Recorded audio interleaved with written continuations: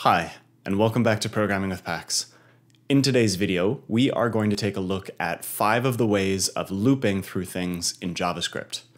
We will look at for loops, for in, for of, for each, and finally, while loops.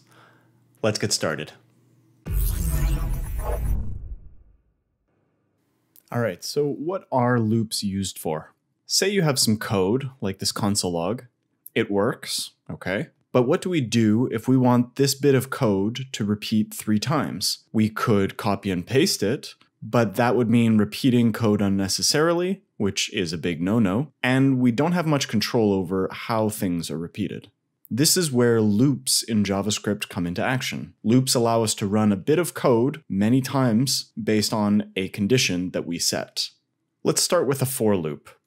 In order to write a for loop, we use the keyword for, we open up parentheses, and inside of the parentheses, there are 3 different components, 3 different things that we can add in here. Let's write them out, and then let's go over them in greater detail. So first we have initialization for variables.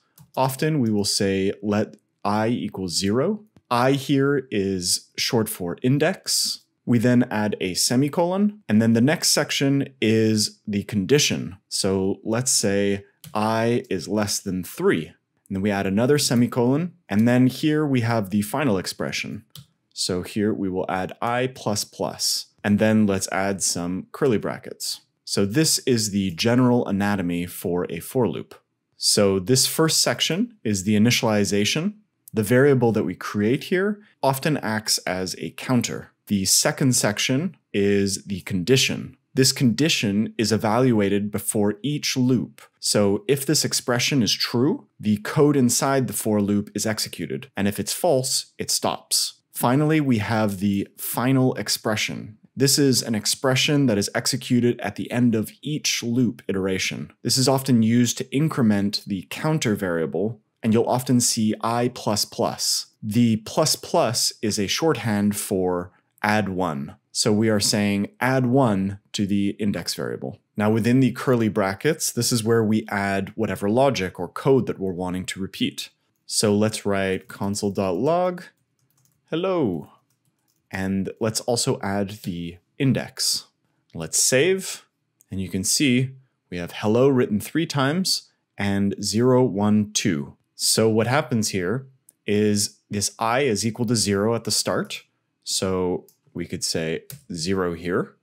And so is 0 less than 3? Yes, it is. So we run this code. And then at the end, in the final expression, we plus it. So this then makes it 1. Is 1 less than 3? Yes, perfect. Print it again. And then plus is 2 less than 3? Yes, plus, which is how we get 3 of them. And then finally, this plus would make it 3. Is 3 less than 3? No, it is not. And so this is not printed a 4th time. Now I'm going to add an array here with some dummy data for us to work with. Now, if we wanted to loop over this users array and do something with it, then we don't want to have a fixed number like 3 here. We want to have something like the length of the users array. So we can do users.length. Now, if we were to add to the users array, then the for loop will dynamically adjust, and it will loop over this users array the correct amount of times. Now, within the for loop, we have access to this I variable, which is the current index of this users array that we're looping through.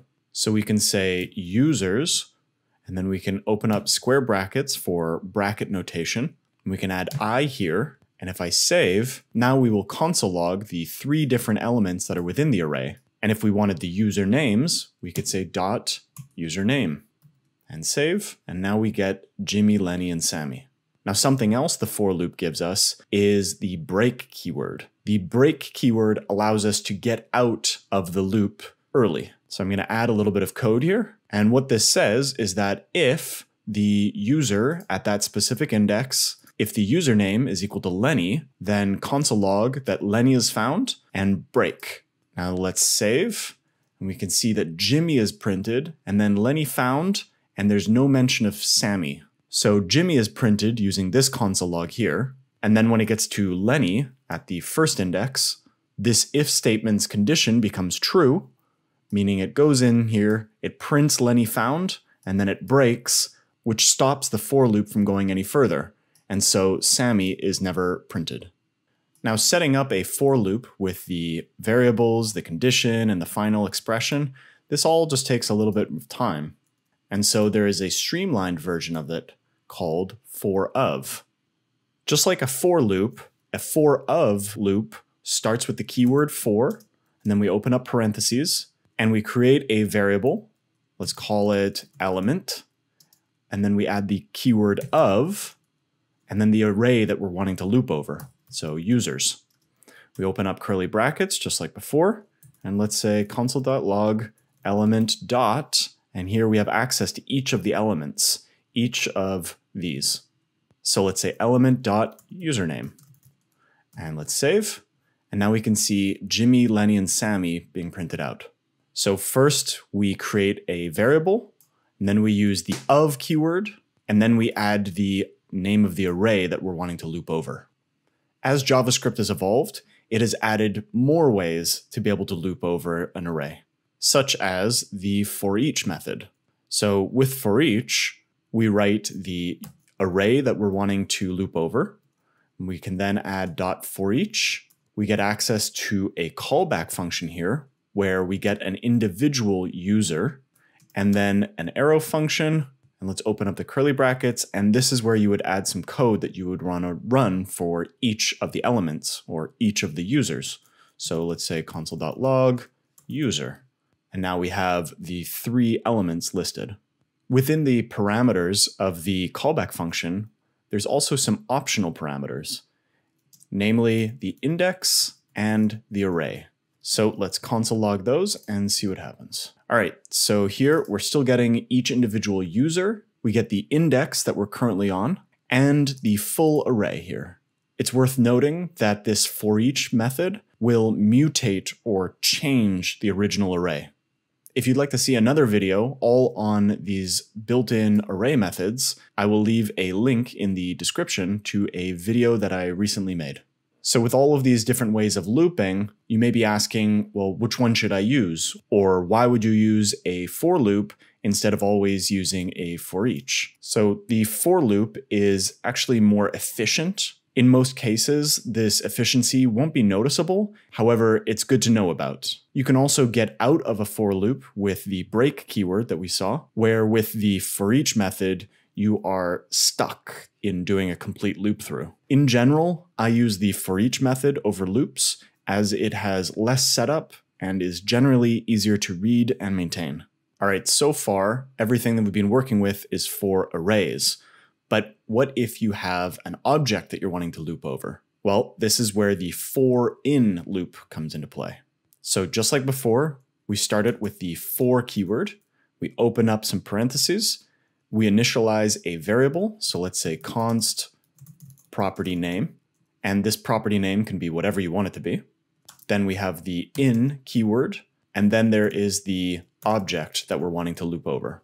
So again, we initialize a variable. We have the in keyword, and then we have what we're wanting to loop over. Within here, let's add a console log, and let's do backticks and some string interpolation, which allows us to use variables right in a string.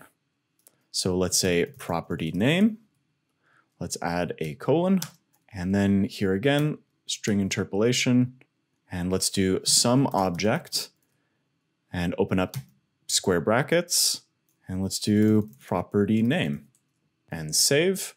And now we can see that all of the key and values of this object are printed out. All right, finally, we have the while loop. So to get this going, let's add a variable that we can iterate over. So let's say count is equal to 0. And instead of the for keyword, we use the while keyword here. We open up parentheses just like before, where we have a condition. So let's say count is less than 5. Open up curly braces, and let's add a console log saying inside the while. And underneath that, we need to increase the count. So let's say count plus plus. Let's save, and now we can see that the console log inside the while is printed 5 times. So again, we have the while keyword, then we have a condition, and then we have the code that we want to run, and finally we need to increment the count. If we don't increase the count here, then what would happen is this while loop would just continue forever and the browser would actually crash. All right, so that covers looping in JavaScript. If you have any questions at all, just let me know in the comment section down below and I will get back to you as soon as possible. If you found this video helpful, I would greatly appreciate it if you dropped a like, as it really helps this channel out. This video is part of a series that I'm releasing on the fundamentals of JavaScript. So if you would like to see more videos just like this, then be sure to subscribe. On that note, thank you very much for your time. I hope you're having a great day, and I will see you in the next one.